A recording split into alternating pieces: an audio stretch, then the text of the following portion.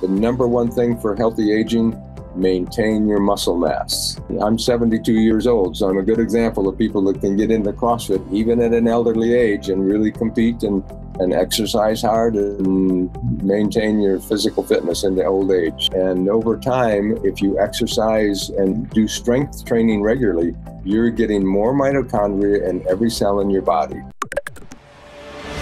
Hello and welcome back to episode number 106 of High Intensity Health Radio. I'm your host, Mike Munsell, and this is brought to you by highintensityhealth.com. Thanks for tuning in, and today we're live with Ross Pelton. He's a registered pharmacist and certified clinical nutritionist. He also has a PhD in nutrition, and he's authored more than 10 books, some of which we're going to talk about today, including The Pill Problem, How to Protect Your Health from the Side Effects of Oral Contraceptives, and Nutritional Cost of Prescription Drugs, which he co-authored with best-selling author Jim Laval as well. So, Ross, thanks so much for being on the program. Hey, Mike, it's nice to be with you and your listeners and your viewers. Awesome. Well, it's great to be with you. I know we've been in email contact for several years now, so it's nice to actually be chatting with you in video here. Now, let's kind of dive into how you got into this. You've been, in this industry for quite some time. Is there any, kind of key events or any people that you met that got you interested in more of a natural approach to pharmacy and integrative medicine? Well, Mike, for a long time, I was a standard American diet sort of guy, fast foods and not into health. And in 1979, I had a life-changing event. Just on a fluke, I happened to stick my head in the door where I heard some strange music, and I saw a yoga class in session. And I got connected to yoga. And through yoga, I started befriending people that were interested in health, and they read health books and health magazines and health newsletters, and they ate healthy food and they exercised regularly. And so I started to associate with these people, and I just started to absorb health-related information like a sponge. And I realized with my background as a pharmacist and my studies in medicine and science, I had the background and the capability to understand all this health-related information, and it just made sense. And so for the last 30 or 40 years, I have been somewhere between passionately and neurotically chasing after this health information, and it never stops. I mean, with technology expanding at the rate it is, there's just more and more to learn and more to teach, and so that's my passion. And so I've been a pharmacist professionally because I'm addicted to paying my mortgage. But my passion is everything related to health. And so that's how I got started. And I started to learn things and integrate them into my life. And then I started to read more and more and started to create seminars and lectures. And then I started writing books. And that's been my passion. Anything related to health, I'm interested in it.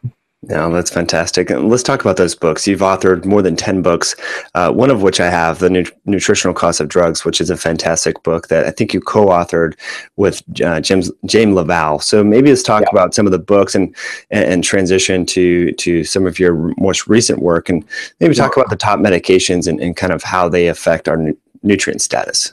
Sure. Well, the first book I wrote was Mind, Food, and Smart Pills. It was the first book ever written on intelligence-enhancing drugs and nutrients and the prevention of brain aging. There's about 8 or 9 people that have written books on that now. So, but I was the first guy that wrote about that topic, and that was the thesis for my PhD, actually. And then I got into things related to cancer. I worked for the Gerson therapy for a while as a consultant. And then I moved to Mexico, and for 6 years, I was the hospital administrator of one of the world's largest alternative non-toxic cancer hospitals in Mexico, down in Baja.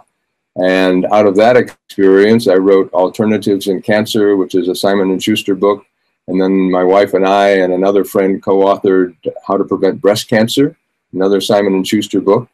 And after that, the next step along the way, I wrote the Drug-Induced Nutrient Depletion Handbook, and along with Jim Laval. And that has become kind of a classic reference book for physicians and pharmacists and other health professionals, teaching them what nutrients are being depleted by the drugs they're prescribing. And then Jim and I discussed this topic, and we realized that all health professionals, unfortunately, are not going to get our reference book. So we rewrote the book as The Nutritional Cost of Drugs, which was more focused for the general public. and it went into more detail about the importance of nutrients and the health problems that are associated with the nutrient depletions caused by the drugs that people are taking.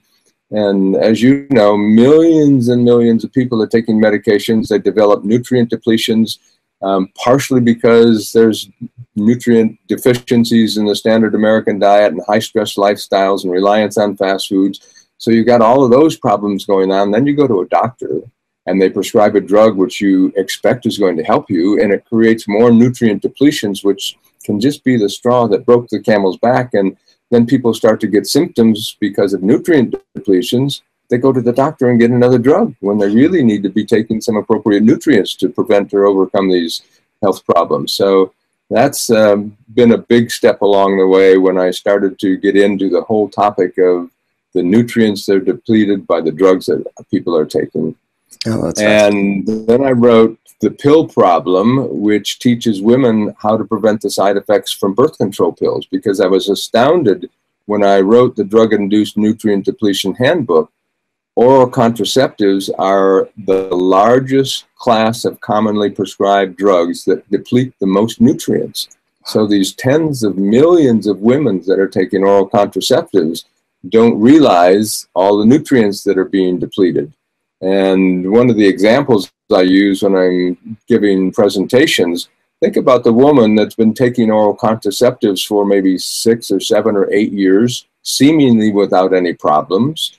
But along the way, these birth control pills are depleting vitamin B12 and folic acid and coenzyme Q10 and magnesium, which is all required for energy production. And so after 7 or 8 years, she starts to complain to her spouse or her significant other, honey, I've got no energy. I'm just dragging. I can hardly get out of bed in the morning. By mid-afternoon, I can't put one foot in front of the other. She's likely to not connect the dots and realize it's her oral contraceptives causing the nutrient depletions, which are creating all these energy problems. So that's just an example of what happens. And in most cases, one of the frustrating things is that these nutrient depletions have a gradual onset of action. So people don't realize that the drugs are causing nutrient depletions, creating problems. Because in most cases, when a physician prescribes a drug and there's a side effect, you either get nausea or a skin rash, and it happens fairly quickly. So you say, this is not good. And the doctor changes the dose or changes the drug. But these nutrient depletions caused by drugs are gradual over time, and they cause a lot of problems that people don't connect the dots. They're not aware of their drug causing the problem. If I could wave my magic wand, I think that we should have one of the primary requirements for a drug that is approved by the FDA. The drug company should be forced to do studies on nutrient depletions as part of the drug approval process. But that doesn't happen. So that's kind of been my path and how I moved along with different areas of health that I got interested in and started to write about. Fantastic, Ross. Thanks for breaking that down so eloquently. And a question came to mind. Is it the bioactives in the medicines that are causing the depletions, or is it the excipient components, maybe, the titanium dioxide? There's a lot of flowing agents and, phthalates and endocrine disrupting chemicals often used in the pharmaceutical manufacturing process. So do we know what exactly is causing these nutrient depletions? Is it the bioactives or those excipients? Nobody's really researched that. And in many cases, when there are nutrient depletions, the way it gets reported is some savvy, alert clinician starts to realize that 8 or 10 of his clients that are taking the same drug are reporting the same type of symptoms. And so they'll do a small little evaluation with a few patients that are taking the drug and look at a similar group of control patients that aren't taking the drug, and they report an observation. And they say the people taking this drug have lower vitamin B6 and lower tyrosine and higher rates of depression, but there's no mechanism of action that's reported. They don't know why it's happening. But in many cases, these drugs are influencing absorption of nutrients or enzymes that are involved in activity. There's multiple possible mechanisms of action, but in many cases, we don't understand the mechanism of action. It's just an observation that's reported. And we say the group of people that are taking this drug have lower levels of specific nutrients, and they have these side effects or health problems associated with the nutrient depletions, but we don't exactly know why. Mm-hmm. That's scary stuff. And I agree with what you said there, that drug companies should be forced to, really study the nutrient depletions caused by these medications, just like chemical companies should really look at, what are the long-term ramifications of being exposed to these various chemicals. But we know that chemical companies don't do that, and drug companies probably will not do that. Yeah. And I think there's 10,000 different chemicals produced in the United States every year. Only 1,500. No, excuse me, the figure's 70,000. There's 70,000 different chemicals manufactured in the United States every year. Only 1,500 have been studied for toxicity. So it's a huge problem. I mean, just things like glyphosate and Roundup. I mean, that is probably one of the worst crimes against humanity that's ever been perpetrated. And it's hard to get Monsanto to stop, and it's hard to get enough groundswell of scientific information to force a change, but it's really a huge problem. Yeah, certainly is. Yeah, and these compounds, these chemical compounds, like you mentioned, very few are tested for how toxic they really are in humans, and they're looking at lethal dose, LD50 levels, which means how much of a certain substance is going to actually kill you or kill an animal that's being studied. But we know that it's not just about causing death; it's more about how it perturbs our metabolism, and then more importantly, these compounds are not studied in synergistic fashion. We're all exposed to multiple different types of chemicals. So that's pretty scary stuff there, Ross. Now let's go back to the birth control, if you don't mind, and kind of talk about how that affects energy and also mood. We know that a lot of women, suffer from anxiety, depression, mood disorders, and I believe, and maybe you can correct and expand on this, a lot of that is linked from consumption or taking birth control pills, is it not? Absolutely. And birth control pills deplete vitamin B6. Vitamin B6 is required for serotonin production. So most of the women taking oral contraceptives are going to have disruption and inhibition of their serotonergic pathway. And we've also found out that women taking oral contraceptives have lower levels of tyrosine. Tyrosine is the precursor for dopamine and norepinephrine.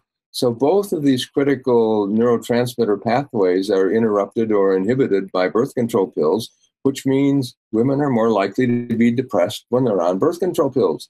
And there's numerous studies now that document that women who are taking birth control pills have several times higher rates of depression and anxiety compared to women who are non-users or have never taken birth control pills. So we know this is going to happen. And the side effects from antidepressants and anti-anxiety drugs are horrible, brutal. And most people don't understand that. And in animal studies, it shows that these drugs at human equivalent dosages are causing brain damage. If they sacrifice animals that are taking human equivalent doses of Prozac, they find out that 40 to 60% of their serotonin receptors are gone. Wow. And the drug companies have a slick term. They call it down regulation. I call it brain damage. And if you stop taking the antidepressant, we don't know if these receptors come back. The drug companies won't do that test because if they find out that these receptors don't come back, they'll have the biggest class action suit in the history of the world on their hands. And so they don't want to go there. But yes, women are much more likely to be depressed when they start taking birth control pills. And my whole book on the pill problem teaches women what the nutrient depletions are from birth control pills. And I realized many women have to take birth control pills because of lifestyle and jobs and so forth. So learn what nutrients are depleted so you can overcome or compensate for these nutrient depletions and hopefully have a healthy life and still take birth control pills and not have endless numbers of children. Mm-hmm. How bad is you talk about other options here? I mean, there's a copper IUD, and then, different planning and looking at your ovulatory cycle, and then, having intercourse around that. What do you think is the least invasive and probably best Well, approach? the least invasive is the rhythm method, but many people can't rely on that. A lot of women do okay with an IUD, but I encourage women, if they do an IUD, be very, very observant of how you're feeling and how you're doing, because there are some women that have reactions to them and they really need to be removed. Mm-hmm. But spermicidals work fairly well. And of course, condoms are an option. But birth control pills, these hormones are very, very powerful chemicals. And if you stop to think about it, the great creator, in all of his or her infinite wisdom, never intended women to put these powerful steroid hormones in their mouth and into their gastrointestinal tract. For 99.99% of human evolution, no woman ever put these hormones in her mouth and into her digestive tract. And my theory is that these very powerful chemicals harm the sensitive receptors in the gastrointestinal tract, and that causes a problem with absorption of nutrients. So I think that's probably what's happening, but nobody really knows for sure. But birth control pills deplete all of the B vitamin, B1, B2, B3, B6, B12, folic acid, and they deplete magnesium, and they deplete selenium, which is a critical antioxidant nutrient, and coenzyme Q10 is depleted, and tyrosine is depleted. So there's this wide range of nutrients that are depleted by oral contraceptives. And my passion is that women need to know this. Sure. And in most cases, doctors are not telling them, and they think that we'll just go on the pill. And millions of women with acne problems are put on the pill to control their acne. That drives me crazy. Or they're given antibiotics to control their acne, which also drives me crazy. There's a lot of things out there that are really harming the life and the health of women.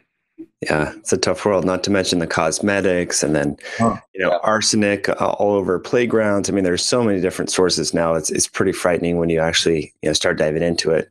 But Ross, you mentioned magnesium, B12, folate. I mean, these are, and CoQ10.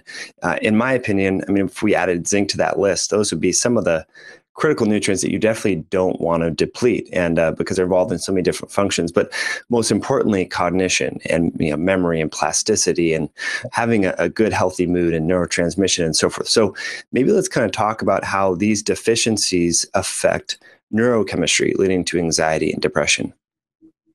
Well, all those nutrients that you mentioned there are involved in energy production, and the brain, along with the heart, are the most energy demanding organs in the body. So you're going to impact negatively energy production at the cellular level, which means you're going to have a negative influence in the way messages are sent along the neurons in your brain chemistry. And so there's cognitive issues also along the way. And vitamin B12 and folic acid deficiencies definitely have a negative impact on cognition. In fact, in the elderly, a lot of people with early onset Alzheimer's disease symptoms are really suffering from a vitamin B12 deficiency. And sometimes a weekly injection of vitamin B12 intramuscularly makes a dramatic change in improvement in cognition and cognitive function in the elderly.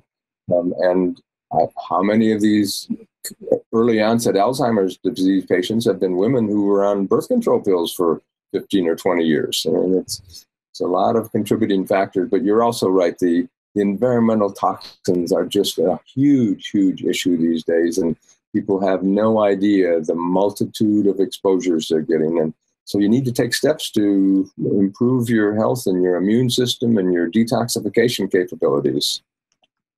Yeah. And what have you found to be effective for that? We'll get back to some of the micronutrients and cognition, but since you ended there, I would love to kind of explore that further. I've seen some good studies with hatha yoga and hot yoga, and the sweating can help with elimination. What do you talk to people about preventing accumulation and also enhancing elimination? Well, you've touched on one of my favorite topics. The most important thing for detoxification is elevating your levels of glutathione. Glutathione is not only the master antioxidant, it's also the master detoxifier in our systems. And up until now, we really haven't been able to effectively take glutathione. If you take it orally, it gets broken down and destroyed by the metabolism, or it gets oxidized and is no longer functional. But there's a new strain of probiotics called Lactobacillus fermentum ME3, and we call it ME3 for short.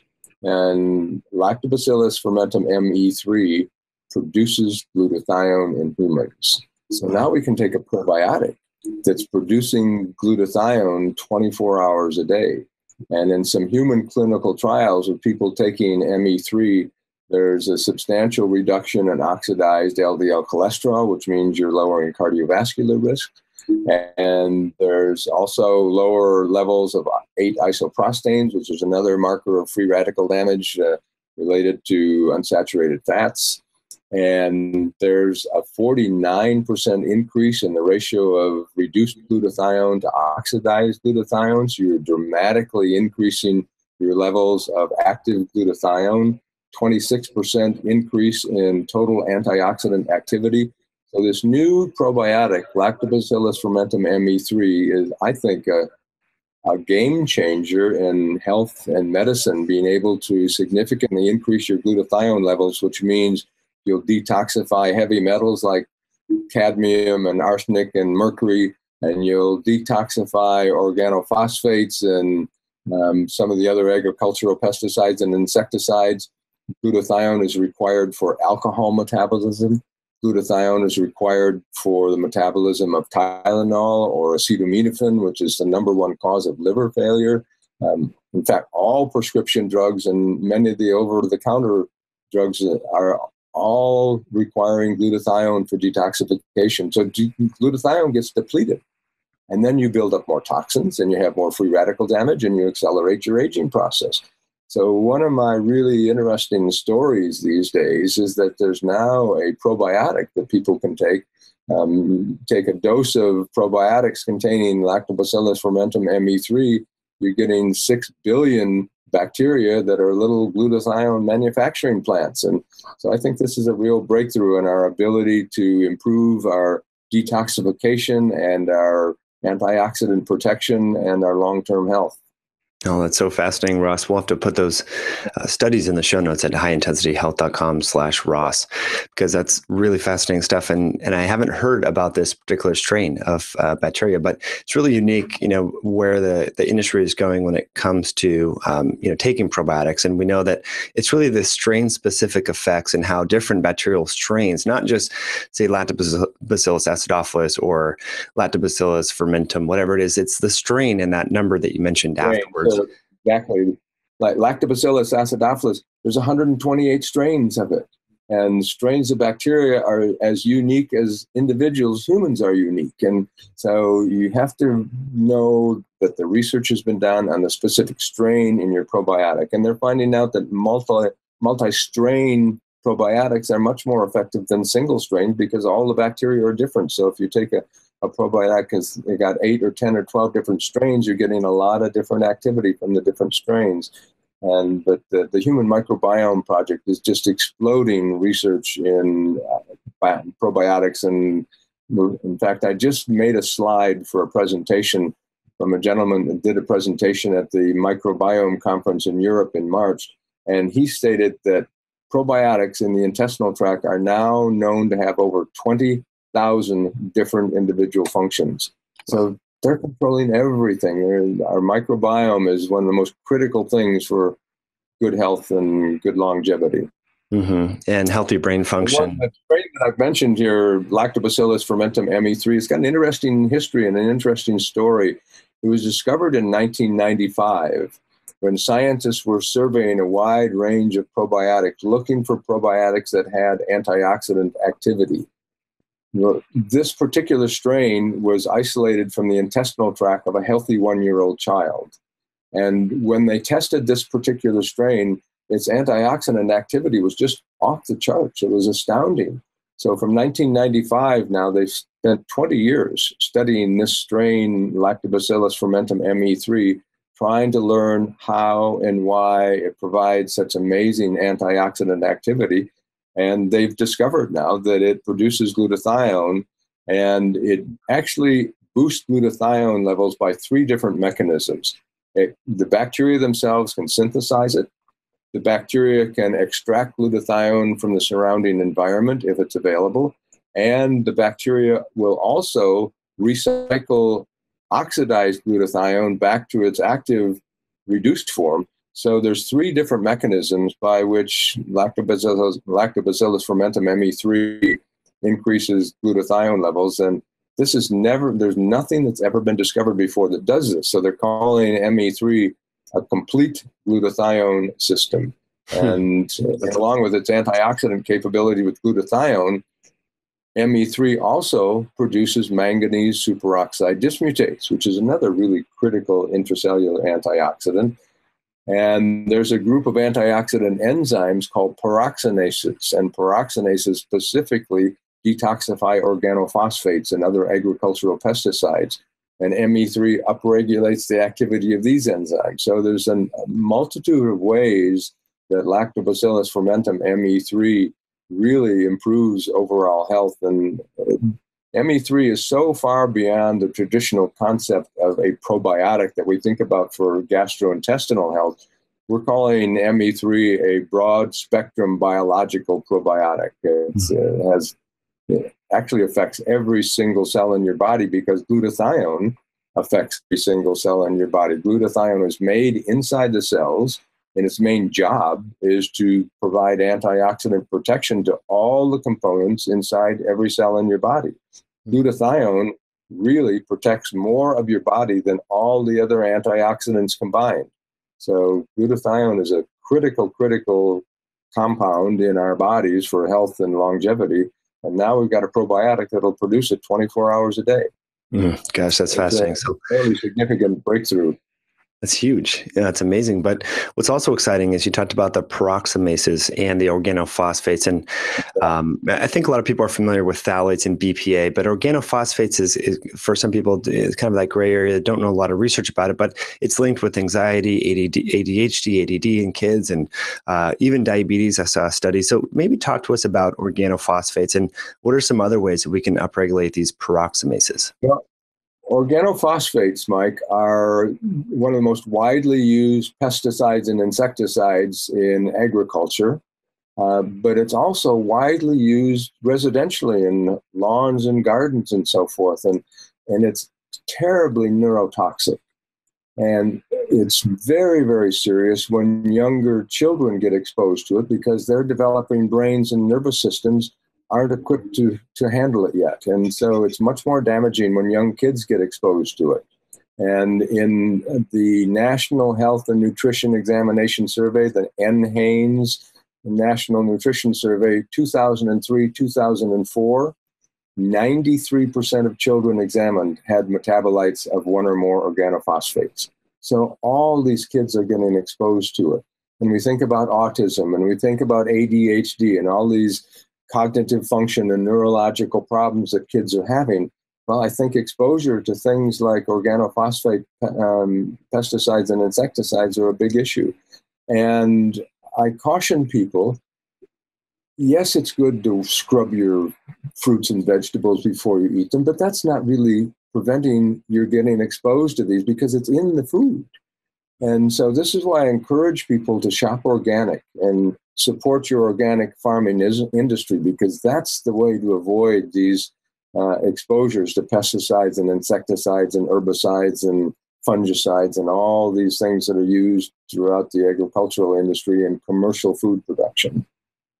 That's fantastic. And one of my favorite co-ops, actually, Ross, is in your hometown there, Ashland. So a great place is, if you're wondering, like, where can you get awesome organic food? Pretty much every city in America now has, a network of co-ops, so you can find locally produced organic food. So, Ross, do you shop there at the Ashland Co-op? I shop there. I just gave a presentation there a couple of weeks ago.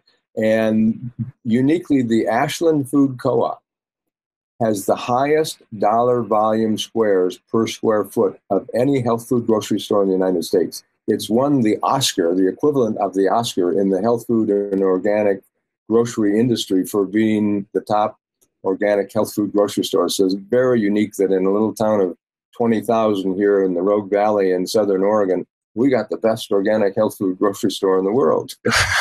It's one of the best. So, Ross, I don't know if you know this, but I travel quite frequently. I was just like in New York and Chicago and Milwaukee the last 2 weeks, and I'm a kind of Whole Foods, co-op kind of geek. So I'll go to all the different natural food stores for lunch and dinner and try and figure out who's doing cool stuff and what they're offering in different food selection. And the Ashland Co-op is one of my favorites by far. I've been like all over the West Coast, Colorado, Utah, Idaho, everywhere, and it's by far one of the best. So for folks listening, if you haven't been there and you're in Southern Oregon or even Northern California, driving through there, definitely stop in and check that out because it's a wonderful store. Next time you're in Ashland, Oregon, you connect with me and we'll hang out.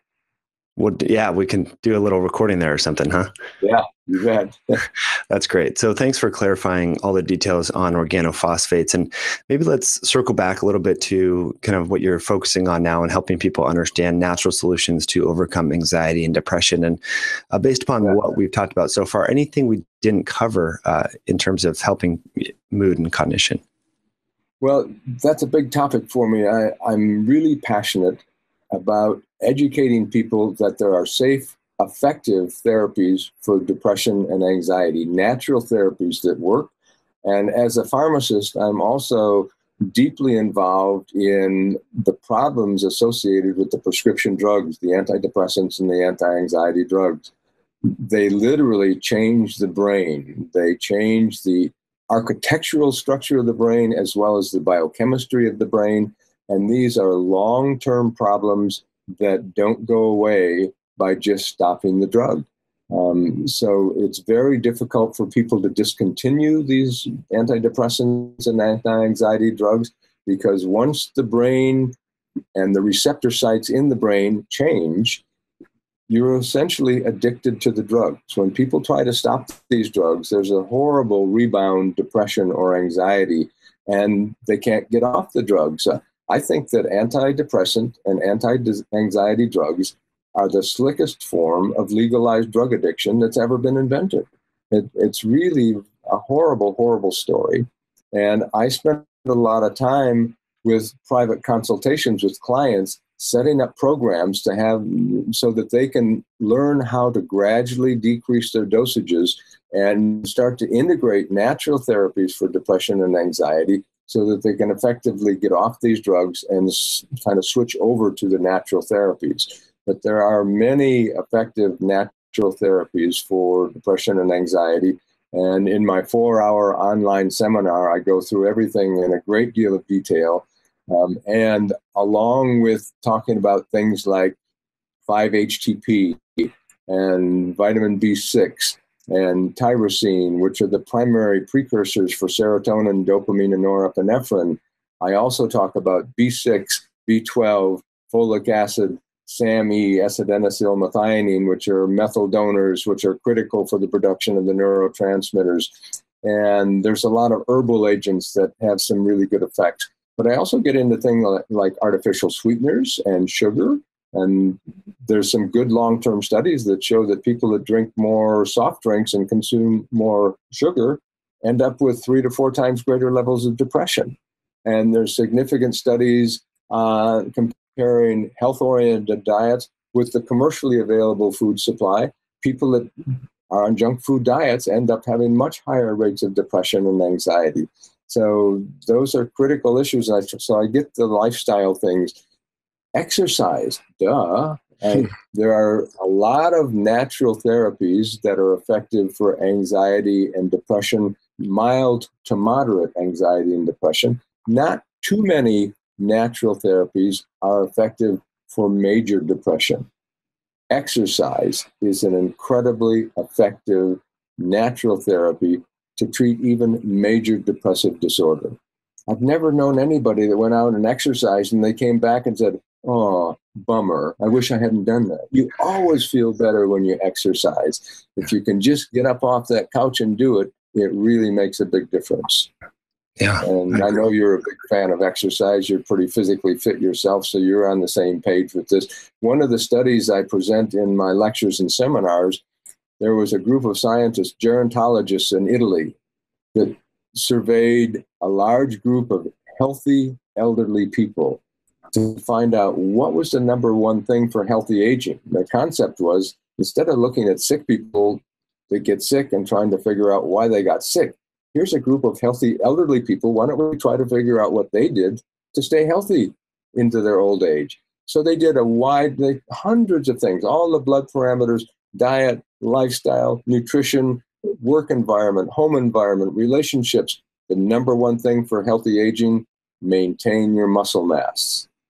And in order to maintain your muscle mass, you got to do some form of strength exercises, weightlifting, resistance exercise. You got to do something to gain and maintain your muscle mass, or you'll lose it. And so that's the number one thing for healthy aging. Some type of resistance or physical training with weights and increase the weights and do more resistance. And I'm passionately involved in CrossFit. I'm a CrossFit addict, and I just encourage people. And I'm 72 years old, so I'm a good example of people that can get into CrossFit even at an elderly age and really compete and exercise hard and maintain your physical fitness into old age.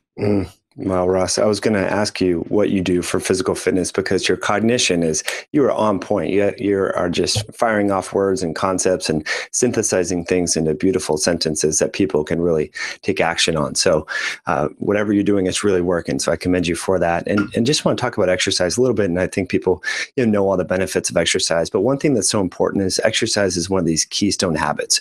When you start exercising, you start eating better. You're going to choose healthier foods. You're going to hang out with healthier people.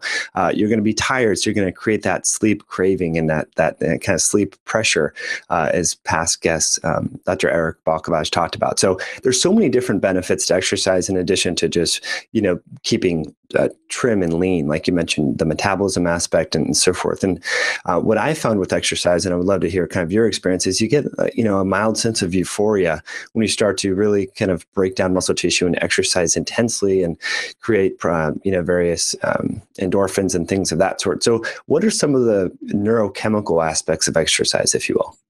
Well, there's a couple of things, Mike. When you do resistance exercise, you force your muscles to build more mitochondria.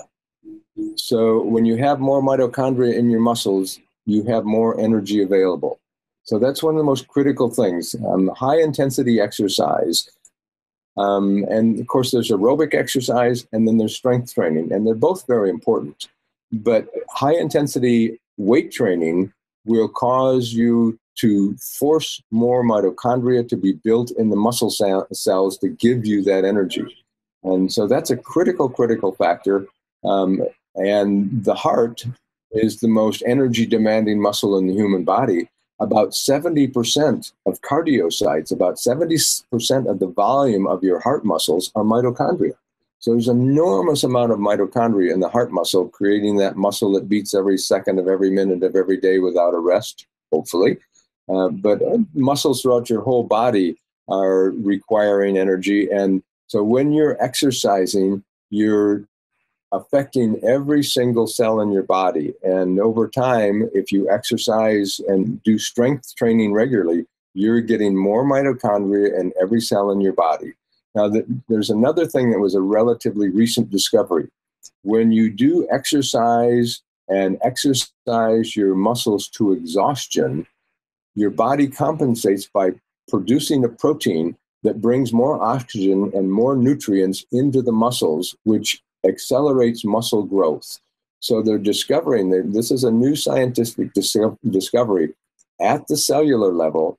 When you exercise muscles to the point of fatigue, the body produces this protein, which then brings more oxygen and more nutrients into the cell to compensate for that stressed fatigue, and you accelerate building stronger muscles. So that's one of the new explanations of why high intensity resistance exercise is so effective, because it stimulates the production of this protein, but it has to be high intensity. And there's a great deal of research. I'm fascinated by the physiology of exercise, and they've discovered, and I know that you know this, in the last 10 years or so, high intensity interval training is phenomenal. Whether it's aerobics on an elliptical trainer or riding a bike, doing these high intensity intervals, or if you're doing something like Tabata, doing 20 seconds of work and 10 seconds of rest, 8 repetitions till your muscles are fatigued, that gives you much greater benefit in much shorter amounts of time. So they realize that you get about 90% of the benefit of your exercise out of the top 10% of your physical exertion capabilities.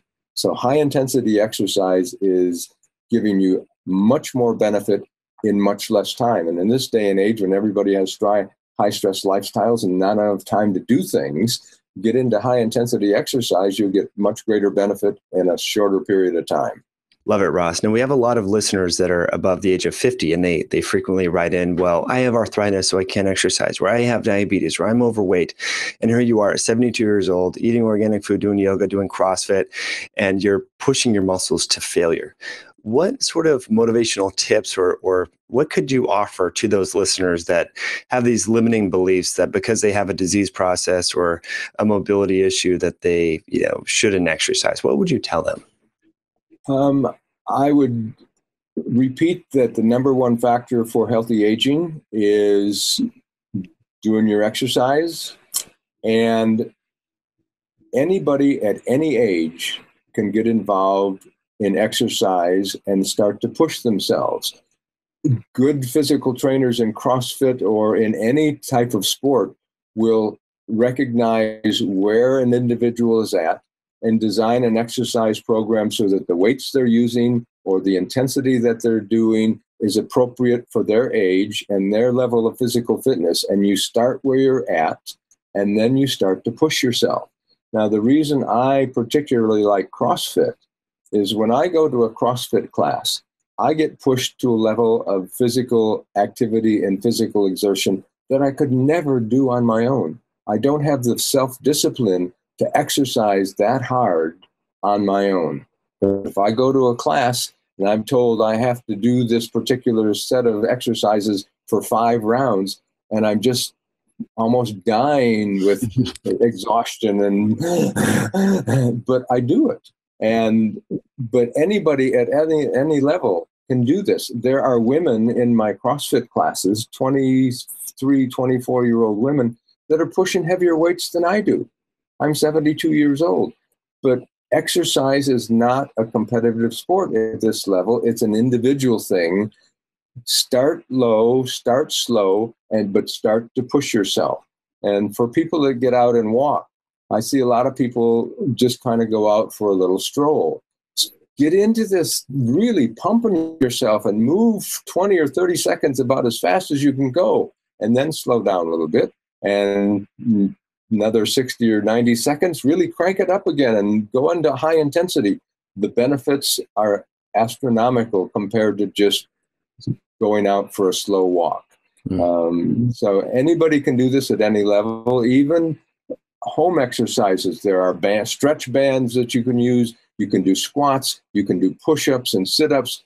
There are things you can do without spending a lot of money. And I encourage people to get into it because it'll change their life. For people that are sedentary, when I was at the cancer hospital in Mexico as the the hospital administrator of one of the alternative cancer hospitals in Mexico for 6 years, and I used to tell my cancer patients, get out there on the beach and go for a walk and really go for it. And some people would say, well, without my glasses on, I can't see. And I tell them, take your glasses off so you get your natural sunlight in your eyes.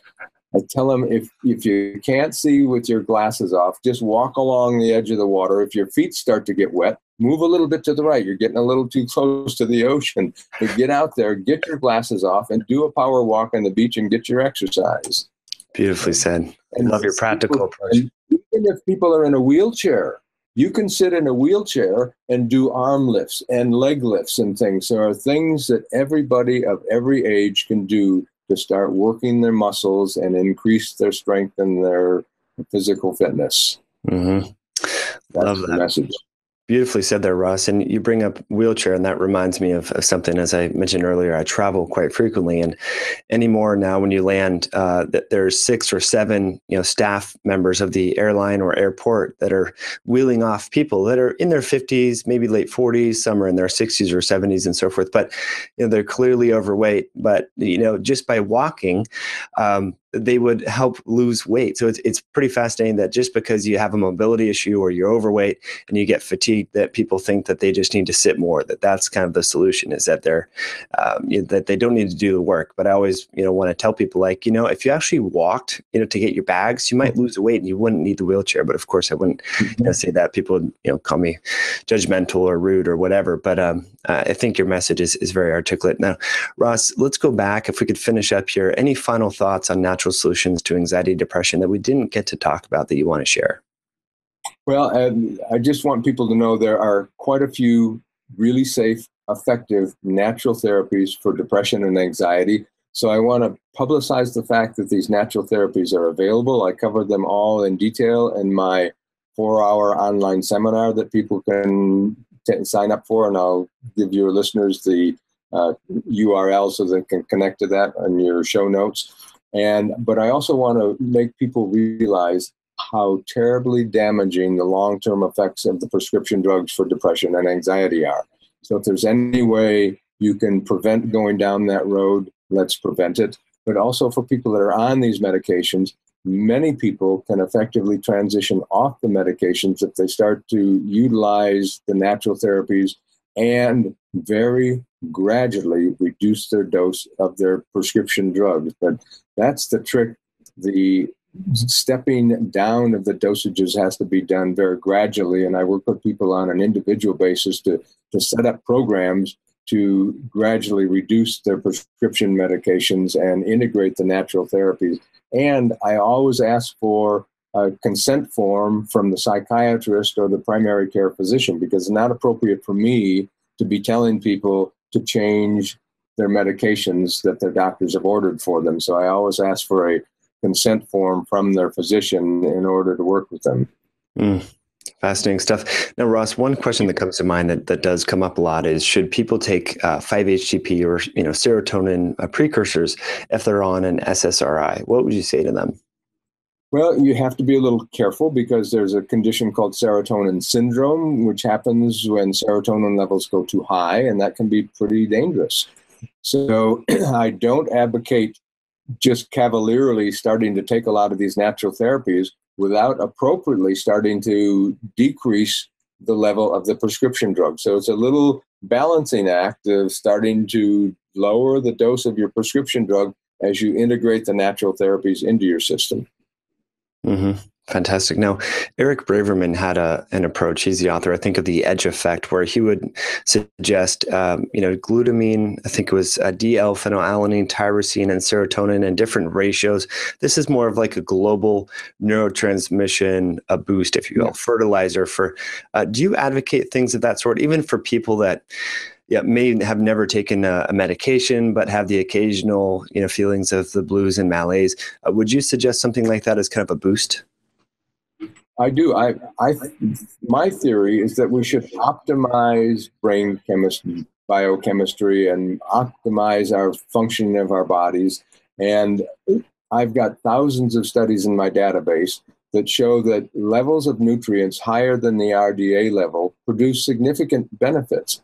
I think the RDA stands for the recommended daily allowance. I think the RDA stands for the really dumb allowance. It's got nothing to do with optimal health and wellness. And a lot of doctors kind of criticize me when I recommend, for example, taking 1,000 milligrams of vitamin C 2 or 3 or 4 times a day. They say, you're making expensive urine. I always want to have extra vitamin C coming out in my urine. I always want to have more antioxidant protection than I would normally need, because when you become stressed, all of a sudden your antioxidant needs go up astronomically. So you want to have extra antioxidants on board to be able to handle any kind of stress that you get exposed to. And many people don't have any idea the amount of environmental pesticides, insecticides, and toxins they're being exposed to in the food, the water, the air, the clothing they're wearing, the packaging for products that they're using. So you want to have higher levels of these antioxidant nutrients on hand so that your body can do the best it can to handle all of these stresses and challenges. Perfect. Beautifully said there. Dr. Brownstein, I haven't heard the Really Dumb Allowance. I like that one. And Dr. David Brownstein, he's the author of many books as well in Michigan. He calls it the RDA, Rats, Drugs, and Assumptions. So pick one that sticks, that resonates with you and memorize that. So when people kind of say, oh my gosh, the RDA for vitamin D is 400 IUs. What are you doing taking 10,000 or 5,000? Just remember that mnemonic there. So Ross, up to now, this has been fantastic information. And we have a couple final questions that I would love to ask you. And the first one is, we know that you're 72 years old. You're the author of many best-selling books. You're doing CrossFit. Right after this, you're doing a radio show. And then before you were doing a radio show before we talk. So you're doing a lot of great things. We want to know what your morning routine is. So if you could share with us that. Well, my morning routine is that I'm a mocha addict. So every morning I make myself a soy mocha. I don't do regular milk. I do soy milk. And I'll do some fruits. I'll oftentimes make a fruit smoothie, and I'll put in some freshly ground flaxseed and a scoop of really good quality whey protein powder. So that oftentimes is my morning routine. Or I'll frequently do some eggs. I'll put in some, I do what I call a salad buzz, where I create a lot of vegetables all kind of ground up and processed. And so I'll put some of those vegetables into my omelet and mix it up and have veggies and omelet together. So that's kind of my morning routine, either a healthy omelet or a good fruit smoothie and my morning mocha.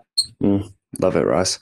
Fantastic. Now, if there was just one herb, nutrient, botanical, or whole food substance for that matter, you talked about glutathione, you talked about vitamin C, what would be your favorite nutrient and why? For many years, my favorite nutrient has been coenzyme Q10. I think it's the number one nutrient for life extension and anti-aging because it prevents free radical damage in your mitochondria. But now that I've learned about Lactobacillus fermentum ME3 and its ability to produce glutathione in your body, that has become my number one go-to nutrient. And for your viewers and your listeners who might be interested in Lactobacillus fermentum ME3, it's available in 3 different products that are being marketed by Essential Formulas. Products are called Reg Active. That's REG apostrophe ACTIV. And Reg Active is a combination of active regeneration. It's a brand name that was created in Europe, and we've kept the brand name here in the United States. And we have 3 Reg Active formulas. We have liver and detox health, we have immune and vitality, and we have cardio wellness. And all 3 of these Reg Active products have Lactobacillus fermentum ME3, along with some supportive ingredients that are condition specific for each of the 3 products. And I'll give you the contact information for Essential Formulas so that people can call and get more information, or go to your health food store or your vitamin store and ask them to get in touch with Essential Formulas and start carrying the Reg Active formulas so that they can start taking the Lactobacillus fermentum ME3 on a regular basis. Sure. Yeah, we'll recommend that and put that in the show notes at highintensityhealth.com/Ross. So great info, Ross. Now, if you could bump shoulders with Barack Obama or a future president, maybe a congressman, a mayor, what sort of lifestyle or health tip would you share with them in 30 seconds or less? I think maybe one of the biggest challenges for humankind right now is Roundup and glyphosate and the problems that herbicide is causing worldwide. I make a pitch to get that out of our food supply, out of the environment, and at the same time that's connected to GMO foods. So we have to eliminate GMO foods and get the herbicide Roundup out of our environment. It's doing more damage than virtually anybody realizes. I think GMO foods and the herbicide Roundup are one of the biggest damaging things that has ever been perpetrated on humanity. So it's going to have tremendous long-term problems that we've just right now looked at the tip of the iceberg. Yeah, it's really scary stuff. And we caught up with Stephanie Seneff to get her inside perspective on that. And that'll be posted later on this fall. So Ross Pelton, I'm inspired by your work and all that you've done to help people understand how drugs deplete nutrients and how we can optimize our neurochemistry and prevent anxiety and depression naturally. So I'm sure our listeners will want to reach out to you, learn a little bit more about your work. What's the best online resources for that? Thanks, Mike. The best online resource is my website, which is naturalpharmacist.net.